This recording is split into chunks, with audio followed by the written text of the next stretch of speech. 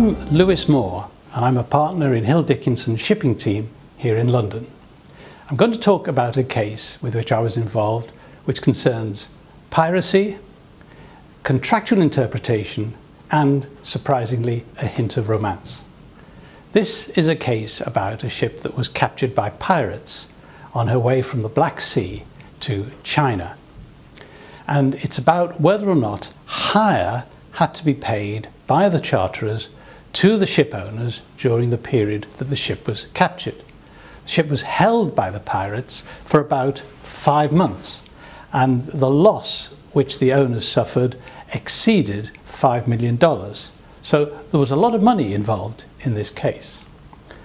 The obligation of a charterer to pay hire under a charter party is virtually sacrosanct.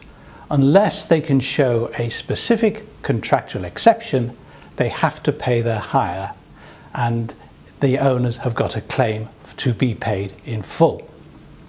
In this case, there were 3 clauses in the charter party which dealt with charterers not having to pay the hire, exceptions clauses.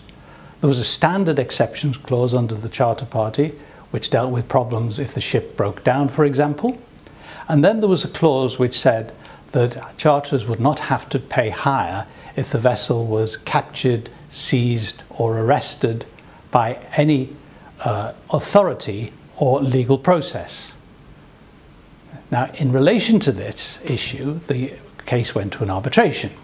And on that clause, the arbitrators said that the legal process only related to the arrest, so that capture or seizure, as was provided for in the clause, or detention would be something for which the charterers would be excused. The case went from the arbitrators to the court, and the court had to construe the charter party. And there are a lot of recent cases in the Supreme Court on how you construe documents. The rule essentially is, what would a reasonable person with the background knowledge of the parties understand the parties to have meant with the language that they used in the contract?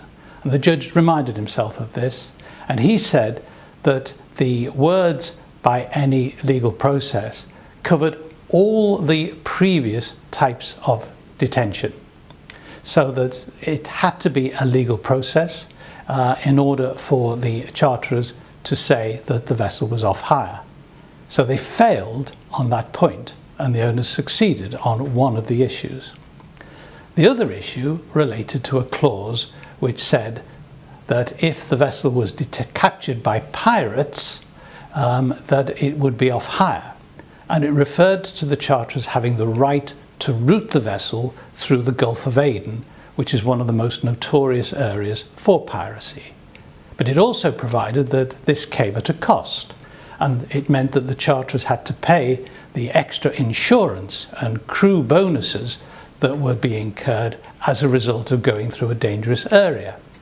Now, in fact, the vessel was seized after she'd completed transit of what was generally regarded as the Gulf of Aden and was in the Arabian Sea.